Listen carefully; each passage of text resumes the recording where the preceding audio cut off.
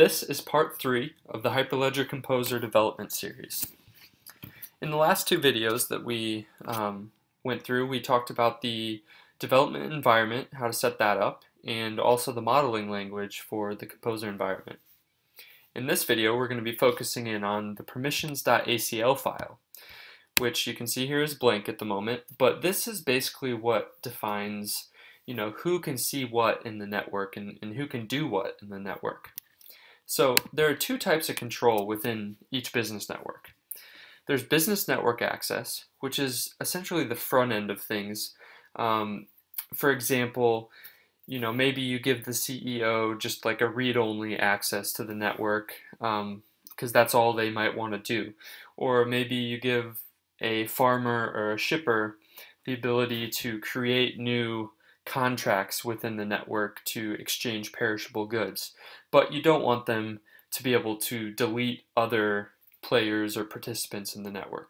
This is all controlled with the business network access.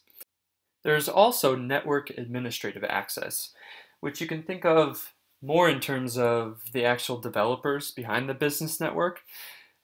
This access kind of defines who is allowed to create different identities within the network and a lot of things related to the code itself. And you might be wondering, what are these identities?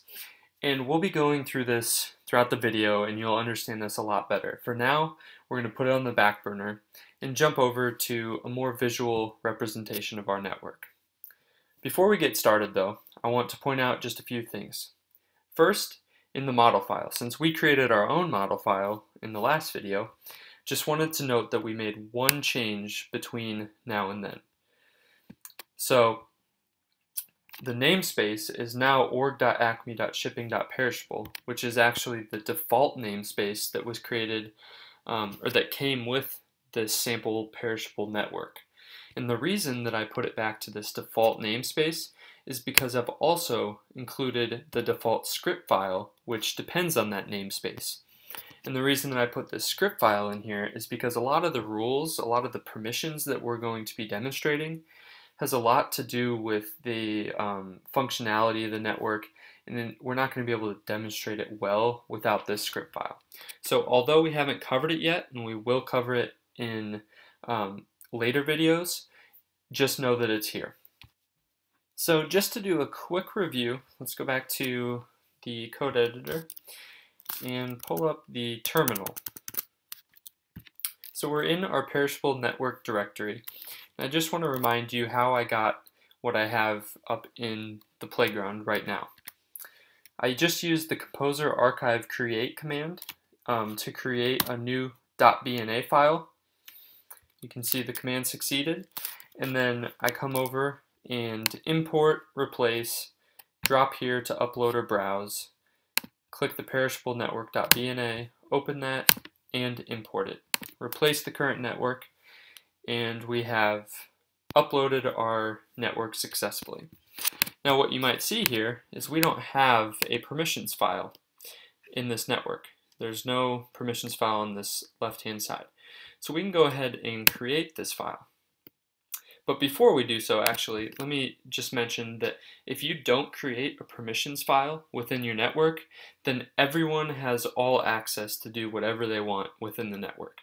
So that's why this works without it, but we obviously want to permission our network a little bit. So we'll go ahead and add the file. Come down here, access control file, and add. And you can see it's put a little template in there already. And we'll go ahead and use this template to just get the basic syntax of what a rule is defined by. The syntax behind the ACL file is actually not that complex. There are only a few things that you need to really understand in order to create your own business rules.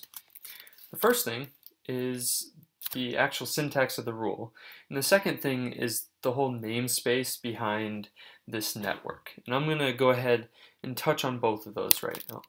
So the basic syntax of the rule is you first start out by defining rule. It's pretty self-explanatory. Then you give the rule a name, give it a little bracket, and come down here and say give it a description, which is totally arbitrary. You can say whatever you'd like. So we'll say this is a description. And that's just good to kind of tell developers, what the rule you created actually does in a really quick way. Then we come down and say participant, which I'm going to skip over for just a second. We'll say operation, which there are actually 5 different possibilities for this. We can say all, just like above, or we can say one of the 4 different operations that are, that make up that all. So that would be create, read, update, and delete. So CRUD. Just like if you've done any sort of development, you're really familiar with this. So we can define one, we can define 2 of them, or we can just go ahead and say all. And we give it a resource, which we will also be coming back to. And then finally, an action, which is just one of 2 options. You can say allow, or you can say deny. So I said we'd come back to the participant and resource fields because this requires a little bit better understanding of the system and just the model namespace that we've defined. So I'm going to go ahead and copy this over to the code editor just because it's going to get deleted once we start moving around this playground. And let's take a look at the test tab. We can see, just as a reminder, that the participants in our network are grower, importer, shipper, and then our assets are contract and shipment. And then we have a transactions field. And you can remember in previous videos we talked that these are the 3 classes within our business network. So just keep that in mind. And now we're going to hop over to our text file. Let's just ignore this whole identities thing for just a little bit longer. We'll come down here and talk about namespaces. So if you recall, the namespace that we defined in our model file is org.acme.shipping.perishable. And remember, this is the default one that I went back to and explained earlier in the video. Anyways, this is the defined namespace. Now, if we wanted to target a specific participant in the network, say if we wanted to create a rule that says no importer is allowed to delete any of the assets, a contract or whatever. No importer is allowed to do that. So we'd have to find a way to target that importer within our rule. So the way we do that is just by appending one thing onto the end of our defined namespace. We'll say perishable dot importer. And right there, we've said to the access file, okay, we're talking about all importers within the business network. If we wanted to go a little bit further and define a specific importer that we wanted to limit or grant access certain things to, we just put a hashtag and then say whatever that importer at email.com or whatever that identified by field was within our model file. So if we go, I'm just going to pull that model file up real quick, and you can see here's our namespace that we defined, and we come down to the bottom, we have our participant, grower, shipper, and importer. Extends business. We come up to business and we see that it's identified by email. So by saying org.acme.shipping.perishable.importer hashtag whatever the email address is, we are targeting that specific participant in the network. Likewise, we could do that with pretty much any participant in the network or any asset. So we could say our contract, or we could say even our, whatever contract ID. So you kind of see how that works, how we're targeting different participants within the network. Now we have to kind of roll it back a little bit and introduce a new concept into this picture. What we haven't covered yet in terms of namespaces is there's actually a system namespace that underlies the namespace that we've created within our model file. So there's actually other ways to target these participants in the network. We're going to jump over to the GitHub of Hyperledger Composer and look at one file which defines this system namespace. You can see that it's org.hyperledger.composer.system.cto.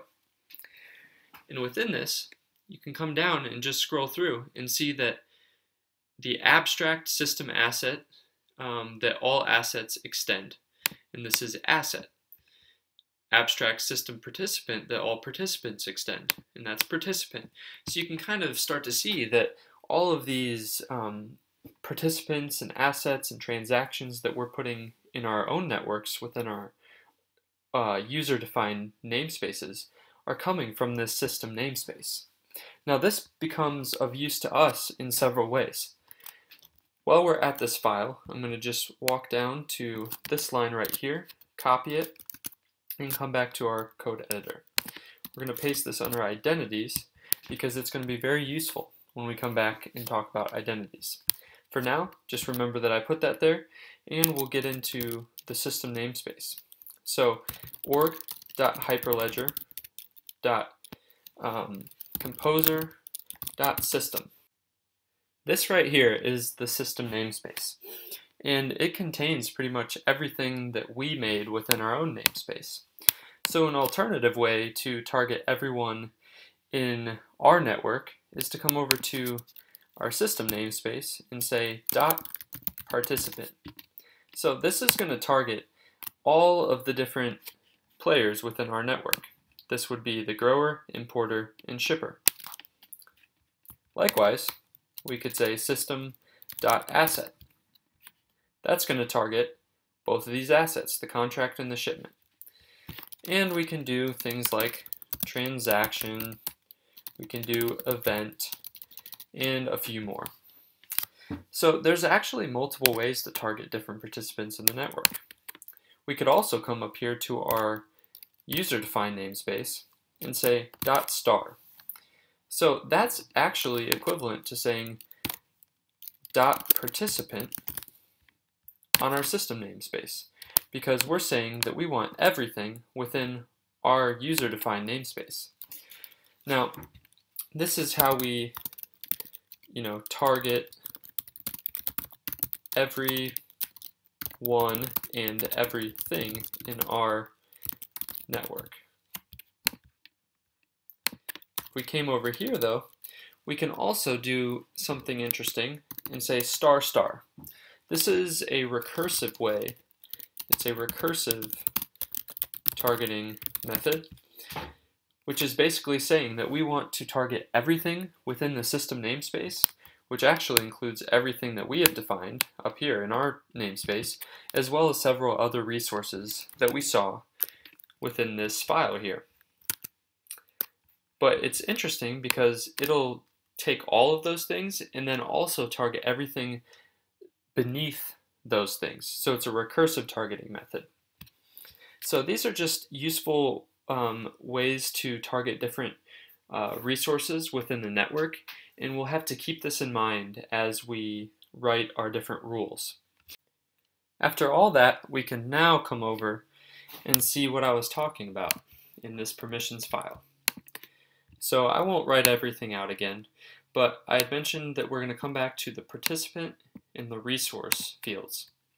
And you can see we're talking about namespaces here, particularly in this rule, the system namespace. So we're saying that this rule is going to apply to the participant defined as org.hyperledger.composer.system.participant. So that's basically saying that this all access rule applies to every participant within our network. So that's going to include the grower, the importer, and the shipper. So this specific rule is applying to the grower, importer, and shipper. And what it's saying is that those players or those participants in this network can perform any operation. So they can create, they can read, they can update, or delete anything, or those are the operations that those participants can do, and what can they do them on is defined in the resource field, which is saying org.hyperledger.composer.system.star. So that's basically just saying that these participants are allowed to perform all operations on pretty much anything within our network. And then finally we come down to the action, and it's saying allow. So what if I did this and said deny? So I update, and it's saying that the admin does not have create access to this resource. So we say allow, and we've updated successfully. Okay, so that's just an overview on the syntax of the rule. Now we can go ahead and delete this and start writing the appropriate permissions.acl file for this perishable network. So we're going to start off by saying the default rule. Give the description, and we're going to allow all participants access to all resources. So similar to the rule that we just deleted. Our participant is any. This is also another way of targeting everyone within the network. So we can say any, or we can say org.hyperledger.composer.system.participant. We're going to give these participants the opportunity to perform all operations on the resource defined by org.acme.shipping.perishable.star. So that's everything within our network. So we're just saying that all the participants are allowed to do whatever they want with any of the transactions, the assets, or even the other participants. So in this network, it's basically saying that, an importer can delete a grower from the network, which we probably would not want. So we'll come back to that. Then we have a system ACL rule, which is an all access. Grant everything to everybody. So in this first rule, we're just granting everyone access to all the things within our user-defined network, but we did not say down here that they're allowed to do, oh, and I also forgot to say action allow. Anyways, we did not say that this participant, or all the participants in our network, can do everything within the system namespace. This is just our user-defined namespace. So this system rule is going to give them access to that. So we'll say org.hyperledger.composer.system.participant.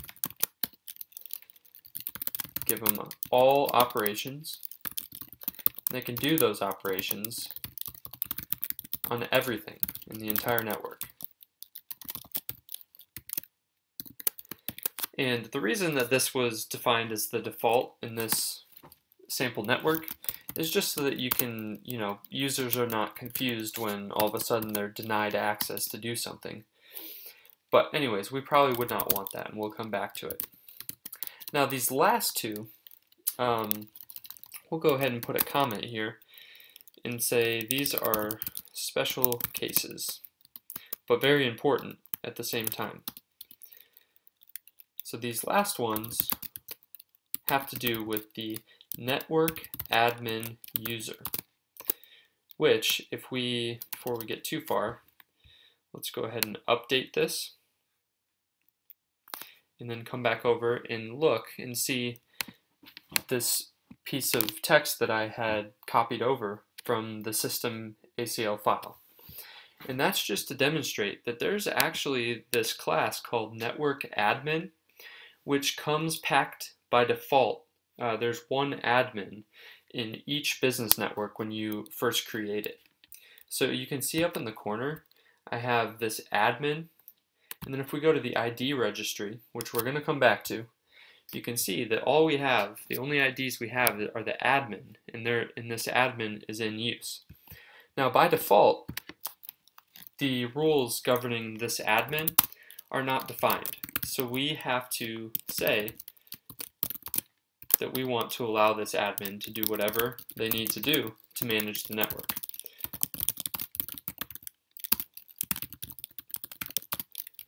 So we're going to give them full access to user resources in this rule.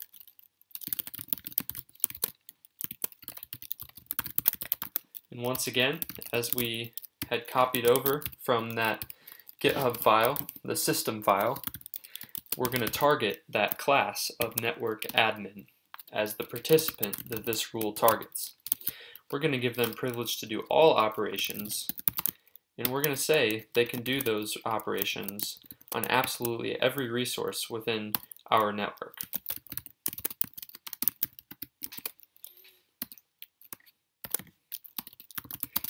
And then finally,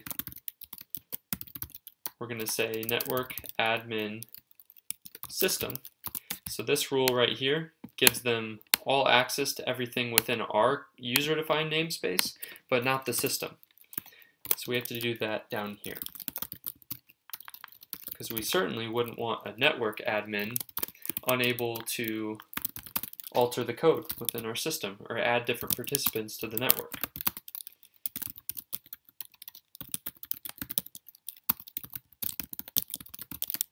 Now I'll go ahead and capitalize these because that's the differences between those two rules.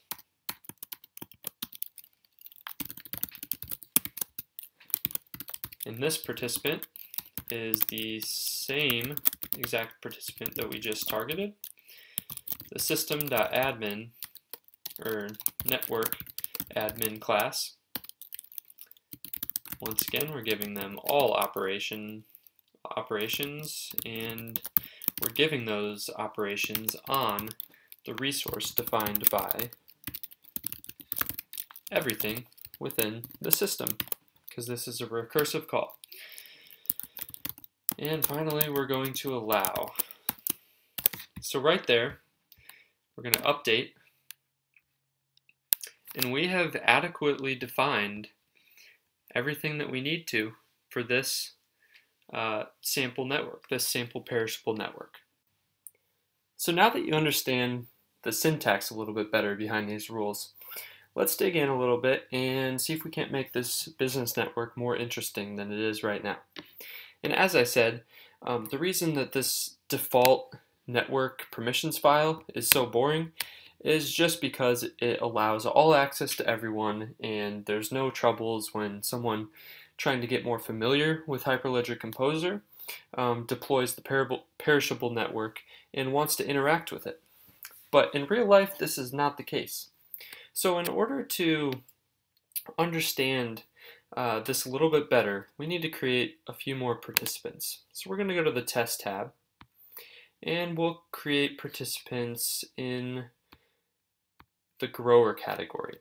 So we're going to create a new participant, and this participant is identified by their email. So I'm going to just say something that we're all going to remember. So something like billy@gmail.com, and we'll give them a balance of 10,000. So we created Billy, and now what we want to do is create a rule that says Billy is not allowed to delete any of these assets. So normally, normally any participant in the network is allowed to come over to this contract, create a new one, and then they can come over and click this little delete button, and it's successfully deleted. Although, let me remind you, it's all stored in this transactions history. But anyways, I digress. Let's go over to the ID registry, and this is where we're going to start to get into the identities part of the video. And what we're going to do is we're going to issue a new ID for Billy. So we're going to say issue new ID. The ID name, we'll just call him Billy. And then the participant, we'll say org.acme.shipping.perishable.grower #Billy@gmail.com. And it successfully recognizes this. We're not going to check this box that says allow this ID to issue new IDs. We'll touch on this a little bit later. But for now, we're not allowing that. So we'll recreate this new identity. And now what we're going to do, this is something that's very new, we haven't done this before, is come over to Billy in the wallet and say use now. So right now, you can see up in the top right corner, we're using Billy, the participant, rather than the admin participant that we have been using in the past. So we'll come over to our permissions.acl file, and we'll create that rule that says Billy cannot delete any of the assets.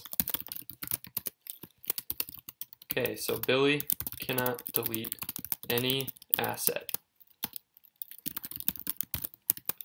We're going to identify Billy as a participant,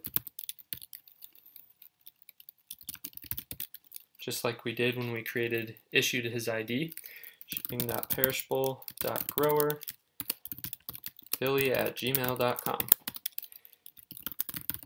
Operation delete. We're going to say he cannot delete any asset. So to say that, we're going to come to the system namespace and say asset. And then this is very important. For our action, instead of allow, we're going to say deny. Okay, so everything looks good. We update the permissions file, and let's go ahead and test it out. So we'll go over to test. You can see that we have just one asset right now. So we didn't say anything about Billy not being able to create a new asset, so we'll go ahead and create one. And then what we're going to see is that Billy should not be able to delete one of these assets. So we'll just go to the one we just created and press delete. But what happened? Billy was able to delete that asset.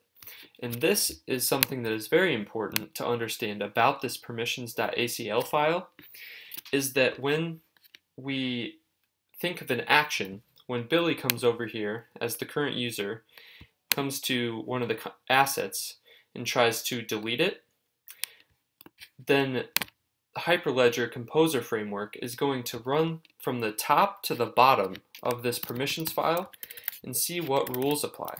So this is super, super important. Top to bottom, read order. This is very, very important because what's happening here is when Billy tries to delete that particular asset, what the system is doing, or what the framework is doing, is reading down until it finds an instance of Billy within one of the rules. So if we see this, we say the first rule is the default rule, and this rule targets any participant in our network. So does that include Billy? Well, of course it does. And what does this default rule tell us? Well, Billy can do anything on anything within our network. So it stops right there, and then it doesn't read any of this after it finds this first rule. So putting this at the bottom of the file is not going to do anything. So we're going to cut that and put it at the very top of the file. And we'll update our permissions file. Now we can come over to the test tab, and remember we are still operating under Billy. We're going to go to contract, press delete, OK, and it's going to say an error has occurred. Billy@gmail.com does not have delete access to the resource. Okay, so that has demonstrated just kind of how the permissions file works, and it's very important to understand how this permissions file is read in order for you to define the rules correctly. To get a little bit more creative with things, we can also include conditional rules to our ACL file. Now, at this moment, Billy cannot delete any contract within this business network. But what if we created a conditional rule that said Billy can only delete contracts that he is himself a part of? So the way we would do that is say, let's add this to the top of our file. We'll say can delete. We'll say Billy can delete contracts that he is a part of. We'll identify Billy as a participant again. Actually, a quicker way to do this is just copy and paste.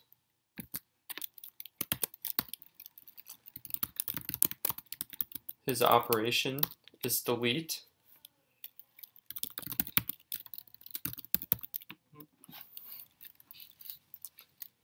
His resource that we are targeting is a contract, and the action is allow. So as this rule stands right now, we're basically just allowing Billy to delete any contract he wants. But if we want to do a conditional on this, let's create a variable for Billy as a participant. We'll call it M. And you just put this at the end of this line before the colon in parentheses, and then for the resource we'll call it V. And then after the resource field, we'll add another field called condition. And we'll say the condition is v.grower.getIdentifier, and this is just part of the API of Hyperledger Composer. We'll get more into this with the JavaScript part of things, but just as an example. So we're saying that we are going to allow Billy to delete a contract under the condition that the grower on that contract, so we've actually defined, right, so the grower on the contract, so our resource identifies the contract, that is V, so we say v.grower, so the grower of the contract, and the identifier on that equals the identifier on the participant M, which would be billy@gmail.com. So let's go ahead and update. We can come over to test, and you can see in the contract, if we drop one of these down, we can see that there's a grower field, a shipper field, and an importer field. So we just basically said if the grower.getIdentifier, which is the identifier is this one right here, if that equals billy@gmail.com, then Billy up here as the currently registered ID wants to delete it, he has to be on the contract. So we'll see if that works. So this one, Billy is not a part of. So we'll try to delete it, and it says we cannot delete it. We don't have access to. Now let's come down and find one that he is on. So contract 4. We can see Billy is a part of this contract. So we'll press delete, and it successfully deletes Billy's contract. So you can start to see the flexibility that you have with this permissions file, and you can also see the possibilities for creating a pretty complex business network with Hyperledger Composer. Now at this point, if this is all that you wanted to hear, just in this visual Hyperledger Composer playground environment, then you can probably cut the video off here. If you have any questions, leave them in the comments. But at this point, I'm going to get back to the command line and kind of show you some identity management, because so far we've just created identities in the Composer environment, and it's pretty simple drag and drop procedure If I want to use the admin, I use that. If I want to use Billy, I use that. If I want to remove Billy, I can just remove him. It's really, really simple, and that's what the Composer playground is for. But in real life, we're going to have to manage these identities along with the permissions.acl file on the command line and within our code. So that's what I'm going to show you now, and it might get pretty technical, so user beware. So what I've done is I've copied the permissions.acl file that we created in the playground and just copied it into our local environment. So I had mentioned we were going to come back to the whole concept of identities, and one of the major things that I want to touch on is this whole network admin class. And the reason is because if you're a developer trying to create a big business network, and you're really not going to be able to do that alone. You're going to have developers at different points of control in the network. Within an industry, there's going to be several different businesses, and within each business, you're going to have a network admin that should be able to grant access, issue identities, and grant access to other admins to control the network. So we're going to talk about that a little bit. And the way that we create a new participant of the network admin class is via the command line or via the JavaScript API. You can see if we came back to the Composer playground, there's really no way to create that participant because it's only showing the grower, importer, and shipper. You could come over to the ID registry and issue a new ID, but if we typed in org.hyperledger.composer.system.network.admin and just gave it a name, you can see that this does not exist in the participant registry. But as we saw in the GitHub file, we actually have this participant right down here. So that's the limitation of the playground as far as I am aware. I don't know of any way you can create this participant, but you can do so via the command line. And then the way we're going to do that is by first we have to get into our Fabric tools, and we have to start up the network. We have to, well, just for good measure, well, no, we already downloaded the network. If you haven't done this before, you have to download the Fabric, but we're going to just start it because I've already downloaded it. This kind of creates all the Docker images and puts up the Hyperledger Fabric. And once we have started the Fabric, if you have to download it, it'll actually take quite some time.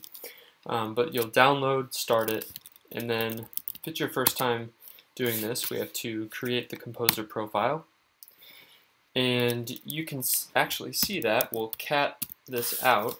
It's in your home directory, Composer connection profiles, under HLF, Hyperledger Fabric v1, and connection.json. And you can see that this same one was printed out. So that's the path to this connection, and you'll see how we use this connection in a second. So to deploy this business network that we have, which I will remind you is defined here, we've done this in the previous videos. We have our permissions.acl file. I've used the default logic.js file, package.json, blah, blah, blah. So in order to deploy this network to the Hyperledger Fabric, we have to take just a few steps. First, we're going to get back into our perishable network directory because we currently have the Fabric running on our system in Docker containers. And once we're in our perishable network, we're going to cd into our dist directory, which I'll remind you has our .bna. This is the one that we imported to the playground. And then we'll say composer network deploy. Or let me get this at the top of the screen. Clear first. Composer network deploy -a is going to be perishable network.bna, because that's the BNA file that we want to deploy. This is kind of like importing on the playground. Our connection profile is the one that we just saw and created. These are just formalities for doing the first, deploying it for the first time. Our identity is peer admin, and our password for that identity we're just going to put random string. And then last we're going to say -a admin -s. So this is going to create that admin user that we saw over here. This admin user that we get when we first log in to the playground.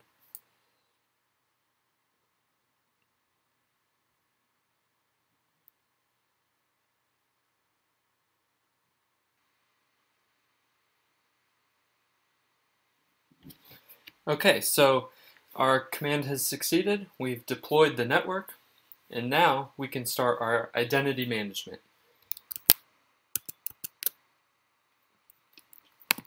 So we remember this participant that we couldn't add in the playground, but now we're going to add one because, I want to be the administrator for the network, and I want to be able to issue new identities.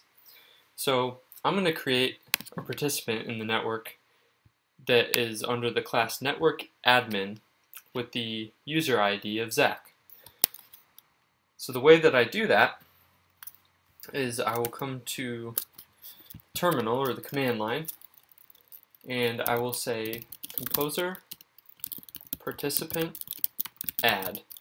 And before we get too far into this, I'll just say with any of these commands you can do --help, and it'll show you exactly how the command works. You can see the different options, but I'll walk you through that. So composer participant add -p, that's saying what network do we want to deploy it to, or what connection profile do we want. So that's Hyperledger Fabric v1. We want to deploy the perishable network. We've already deployed it, so it knows what this is. We want to create an ID, a user ID of Zach. We want to give that, or actually no, this is completely wrong. We cannot do that yet. This is the inclination, but we actually have to create this new administrator with the current admin. So by default, this admin that is in the playground up here has a username of admin and a password of admin pw for password.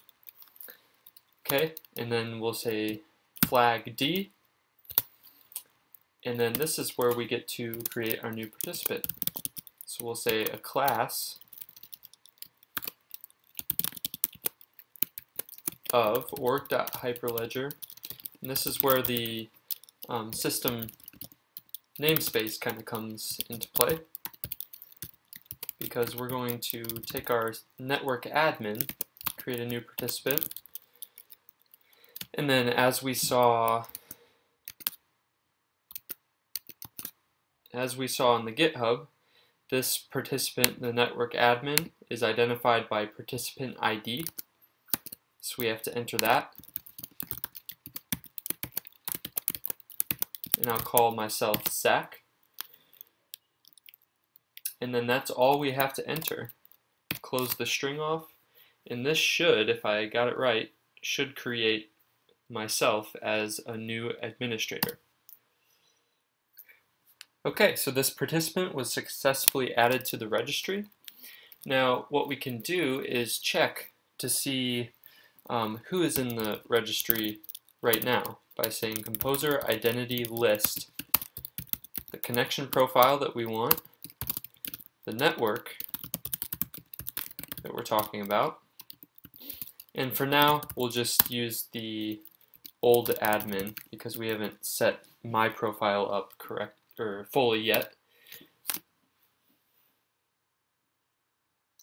And you can see that we have shown all the certificates within this network. And what you'll notice is the one that we just added, Zach, is not in this registry yet. So we can see the admin, which has this right here is the actual certificate. This is authorized by the Hyperledger Fabric Certificate Authority. And you can see that it's activated. But what about the one that we just created? What about myself? So let's clear the terminal, and what we have to do in order to put me in the in the registry is issue an identity. So remember when we were over in the playground and we said issue new ID, we issued the new ID and then we bound it to a specific participant, and that's exactly what we have to do here. So we're going to say composer identity issue, give it our connection profile, our network. Once again, we have to use the old admin still, but then we're going to say -u, give it my user ID, -a, and then we'll say resource because I'm technically a resource in the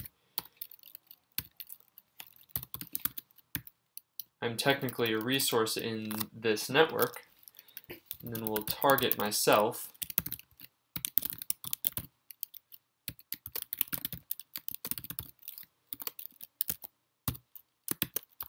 And then lastly, and this is pretty important if you're actually running a network, if you do this flag at the end, -- issuer, then that's going to create my identity and say that I'm allowed to issue new identities. And now, this is really important to keep in mind. It's going to print off my user ID and my user secret, or in other words, password.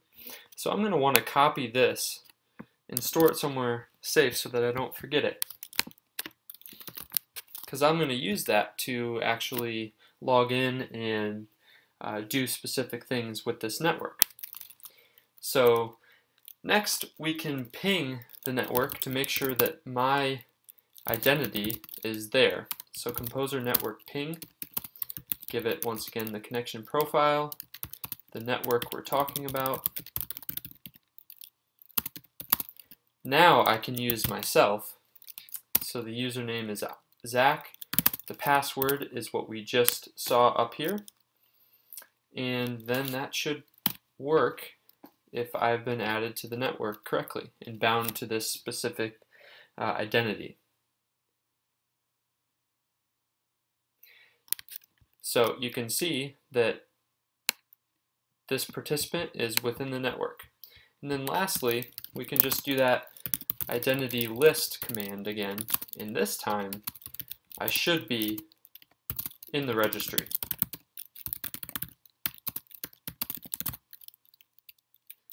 And we're going to go ahead and just do this with the admin just because it's simpler to type.